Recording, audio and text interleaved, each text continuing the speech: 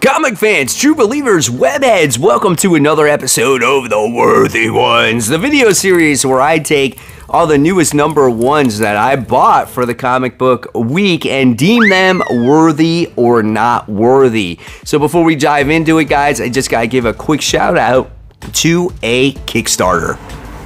Guys, check out this Kickstarter from JW Publishing. Set roughly 18 years before the main story, this opening tale follows the future main character's parents on the harrowing night that drove them from their home. Step into a world full of swords, mystics, war, and ultimately hope for a brighter future. So guys, check out this Kickstarter. This is a pre-launch page. It will be launching very shortly, so just hit the notify me on launch page, and once you do that, guys, you can back this project. So again, guys, Legend of Kyyden, this is done by JW Publishing. So here we go, guys. The Savage Strength of Starstorm issue 1. This is the first book we're going to be talking about today.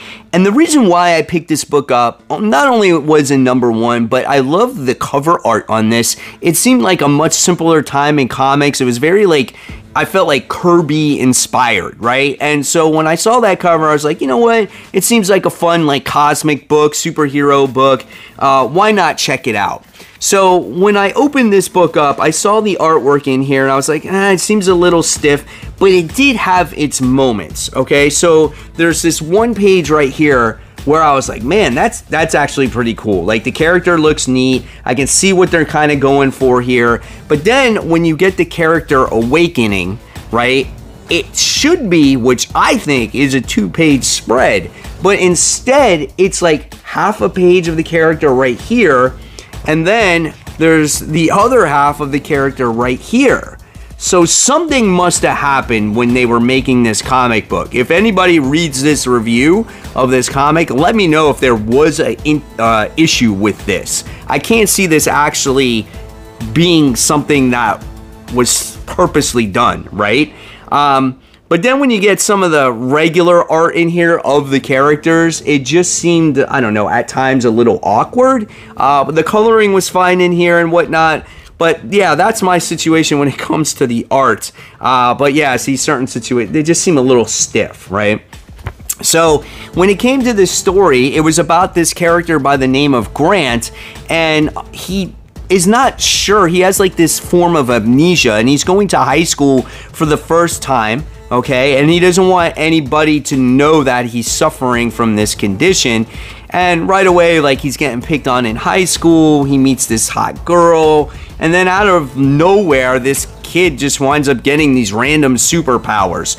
So it does have this mysterious element to it, but I could not gravitate to the characters at all. I felt like, again, they were very stiff. They had no real personalities, and it was just something that I just could not get into. The plot didn't really make sense to me, and so I was very disappointed. I see what they were really going for here, again, with an 80s or 90s and the artistic Kirby style, but it did not work for me. It felt a little bit awkward. So with that being said, I'm going to deem this book not worthy. Yeah, definitely disappointed. It just doesn't interest me for a second issue. Couldn't get attached to those characters. If I had to grade this, I'm going to give this a D. Unfortunately, I really wanted to love this book, but with that possible printing error, how does that even happen? Yeah, I'm just not going to continue, guys. Catfight issue 1 from IDW Publishing. This is written by Andrew Wheeler, and let me tell you guys, this was recommended to me by my shop manager John, so I want to thank him for introducing me to this comic, because this is something that was definitely very different for sure and very creative. Okay, so Catfight has pretty good artwork here. It's got a different different types of characters when it comes to people that steal, like cat burglars, right? There's a lot of action. It's bright, it's vibrant. I thought the characters masks and gowns and stuff were really neat as well. And I found myself into the comic book as I was reading it. So the art went along really well with the story here. So now you're gonna probably wonder, well, what's Catfight about? And should I buy this comic? Well, basically what it is John Wick meets Kill Bill, okay? So you get this character by the name of Felix. He's a cat burglar. This is almost like Black Cat or Catwoman on steroids if they had this like whole crew and entourage type of thing, right? So it's this guy by the name of Felix. He's a cat burglar and he has one living relative left, and that is like his grandmother. His mom passed away, who was a cat burglar as well, and the only person is his Nana, which he doesn't really keep in contacts anymore because, you know, he cut her out of her life. You'll have to read the story to actually find out. Well, he actually gets a call threatening his grandmother, and so he winds up going to his grandmother's house, and she actually wants to work with him in a particular job, okay? So it was cool learning about the history of the grandmother, and the grandmother's name is called Kitty Midnight. So she was one of the best thieves ever in the 60s and 70s, and she acquired a team as she's gotten older, and they're called the Kitty Cat Crime Syndicate, and they assembled all these different types of cat burglars around the world, and they've made the ultimate team, and they steal but they don't kill and things like that, right?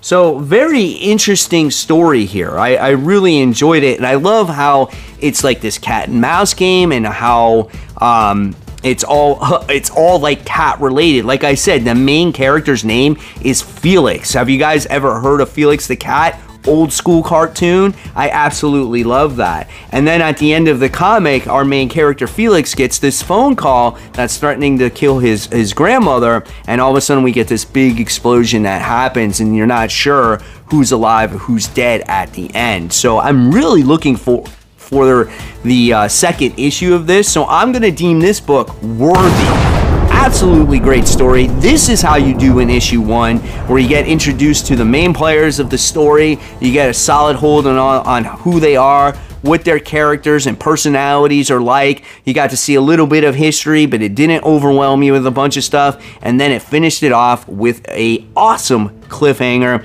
So I'm going to give this book an A really solid and unpredictable book that I was never going to buy, and I definitely recommend this book for you guys. The Rocketeer One Shot.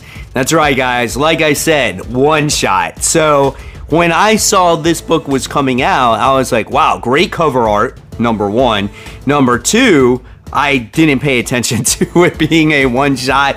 That is absolutely my fault. But you do have some great people on this. You got Danny Bilson, Paul Demio, Robert Wyndham, Calvin Mayo. You got Adam Hughes as the artist, and you got Jay Lee as an artist in this comic. And there's some fun little stories in here. There's 3 stories.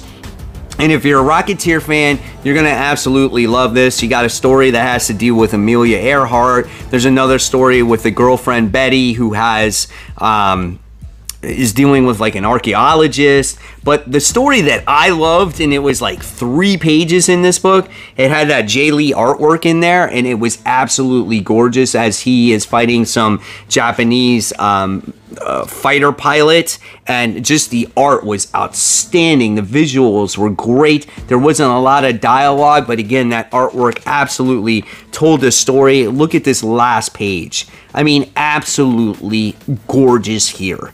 So I love that the best out of the stories that were actually told in this comic. But again, all the stories were fun in their own right, and if you love the character, you can deem this book worthy, and it's probably worth the pickup, right? However, if you don't have the $5 to pick this up and you need to save some money, then it wouldn't be worthy to pick up. So this is kind of the ones where I'm going to leave this up to you. But if you love the character and there's not enough Rocketeer in your life, definitely pick this one up. I'm going to give this one an overall grade of a B. The inner stories were very entertaining with awesome artwork, and it saved the best story for last.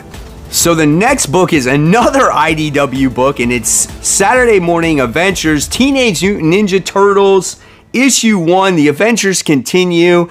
Guys, this book, it just brings you back to the day. Let me just tell you of the classic Turtles. When you open up this comic, you can expect nothing but greatness here. Look at those colors. Look at the way those turtles look. I mean, an absolutely gorgeous looking comic.